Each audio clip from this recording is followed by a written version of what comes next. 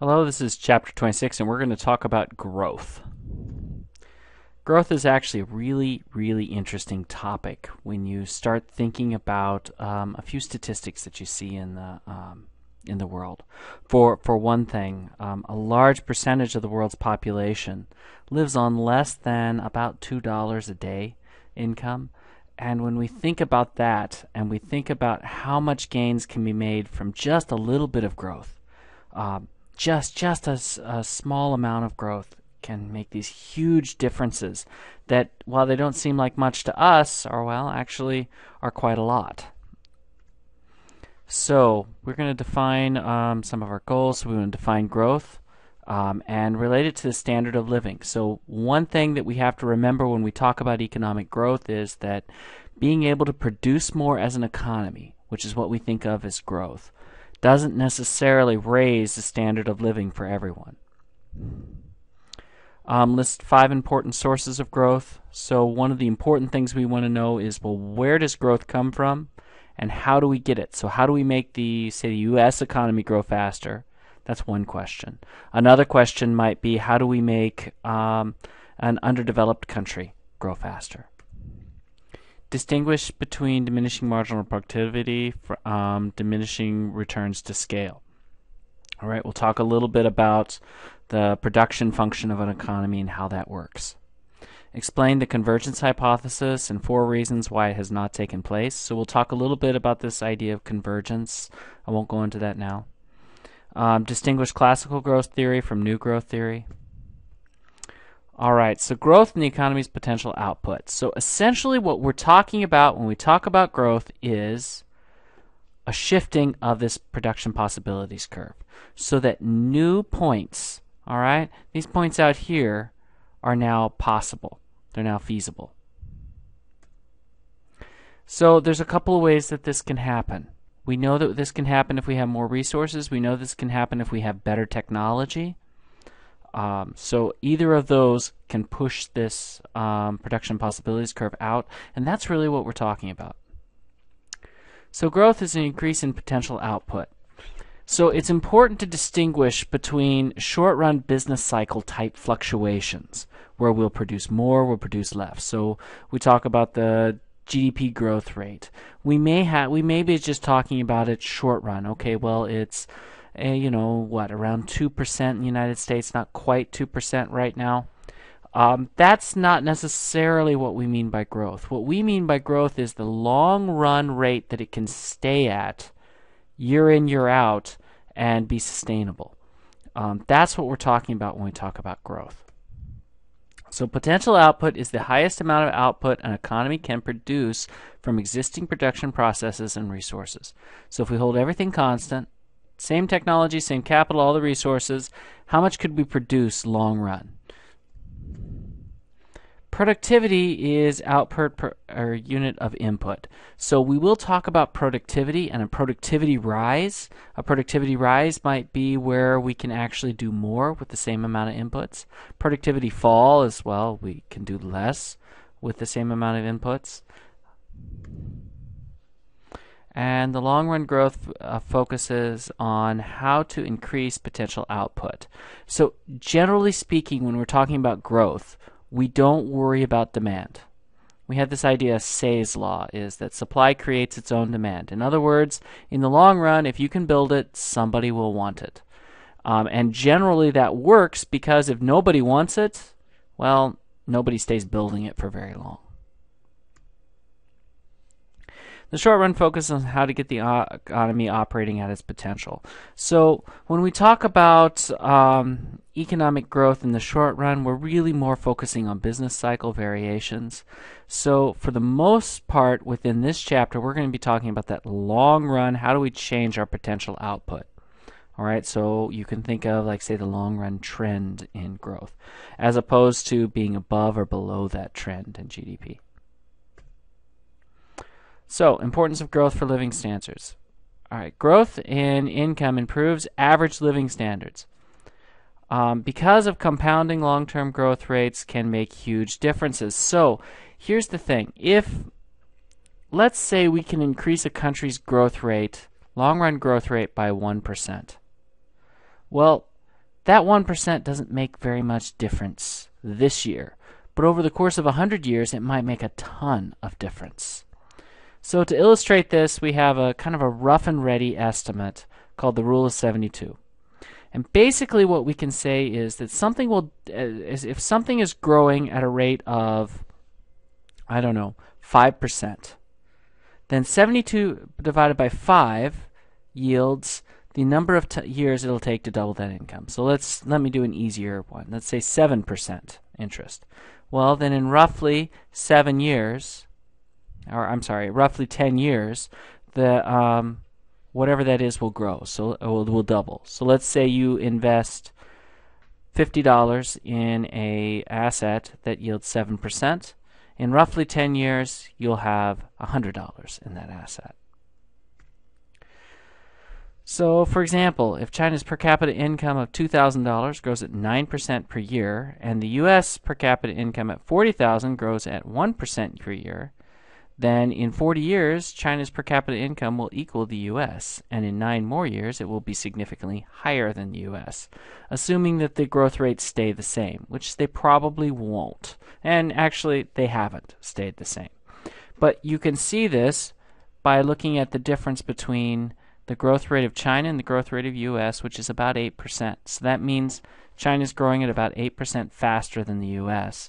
And we can see how many years does it take for the China to catch up. Well, you take 72 divided by 8, and that tells you how long it takes to double, and you just go from there. I'm not going to spend a long time on the rule of 72 because it's really just an approximation, and it's just a way to kind of give you an idea of how important, just 1% extra growth can be. Okay, market specializations and growth. One of the most important things that you can have within an economy is its ability to specialize. So, for example, you have some people who are really, really good at building things. If they can specialize at building things, then they're going to be a whole lot better at it than somebody else who's not very good at building things, but man, are they really good at sewing. All right, you got someone who's good at sewing, someone who's good at building, someone who is good at figuring out financial matters, someone who's good at, we got all these different things that we're good at, right? If you can specialize, you can get really good at that thing that you're good at and not have to be good at everything. This can let us divide the labor up such that each person is doing what they're best at and, as a result, are more productive. So, specialization is concentration of individuals on certain aspects of production. Division of labor is splitting up the task to allow specialization of production. In other words, we divide labor up into who is best at doing what they do, and because of that specialization, they can become more productive. Markets may seem unfair because the effect that they have on distribution of income. Well, actually, yeah, that's true. So we have these markets where you have one person who's really, really good at doing what they do. But what they do happens to be a fairly low-paid job. As opposed to someone who's, just mediocre at what they do. Say they're a professional athlete, but they're not like an all-star professional athlete. They're just good enough, right?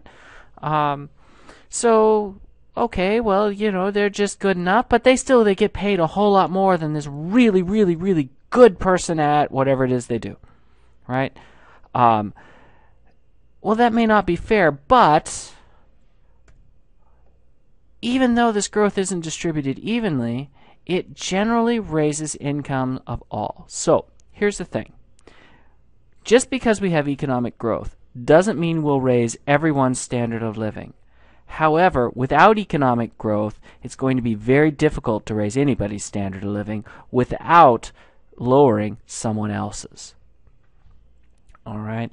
And while this market system does seem somewhat unfair, it also gives incentive to go into those industries, into those jobs that are most needed. So cost of goods and hours worked. This is kind of an interesting statistic. This is an interesting map, our graph. I like this one. All right, look at 1919 versus 2009. All right, I don't know why we're picking 1919 and 2009. 2009 is probably about as close, pretty close to the publication date of this book. And I don't know why 1919. But if we look at it, we see in terms of hours worked. So this is, say, the average hourly wage, how much it would have taken. So for a half gallon of milk in 1919, we're talking close to 40 hours. So close to working a week to get a, oh, I'm sorry. This is in minutes worked. I'm sorry. So just a little, about 40 hours or 40 minutes. All right, a pound of beef. All right, we're talking, you know, what, about 30 minutes. Well, 35 minutes. Dozen eggs, almost 2 hours. A chicken. This is kind of interesting. Chicken, 3-pound chicken, over almost 3 hours, right? We flip that around and we look at today. All right, all of these are a quarter or half to a quarter of the time it took before in order to earn enough money in order to buy this stuff. Well, this, in essence, is an example of growth because of technological innovation, because of increased resources, and because of increased productivity. We're able to produce all of these things for much, much less in terms of the actual number of hours or number of minutes you have to work in order to earn them. So, we've talked about per capita before, and per capita just means per person.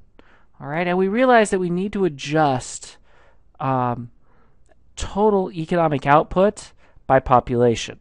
For example, who should have bigger GDP, the U.S. or Iceland? Well, the United States had better have bigger GDP than Iceland because the United States has a lot more people. Who should have a bigger GDP, United States or China? Well, right now the United States does, but actually China should have a bigger GDP than we do by quite a bit because they've got a ton more people to feed. So we usually talk about this in terms of per capita output. So per capita output is total output divided by the population. All right, per capita growth means the country is producing more goods and services per person. So what that means is we're producing enough more stuff so that on average every person has more stuff. So the per capita growth rate is going to equal, and this is essentially the way to think about growth rates.